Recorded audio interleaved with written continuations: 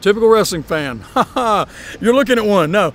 You know, I don't know that there is one. I think that's one of the things that happens with the industry. I would think if you were in New York and you ask WWE what the typical wrestling fan is, they would say it's hip-hop, it's pop culture now.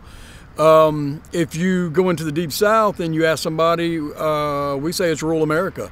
It's blue-collar people. I think it's just Americans and people all over the world. One thing I do know is we love to be entertained.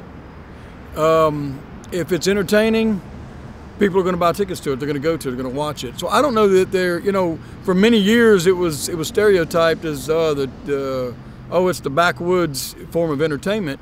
But you know, they thought of NASCAR the same way, and I don't know much that draws more money, makes more money than NASCAR now. So I think it transcends.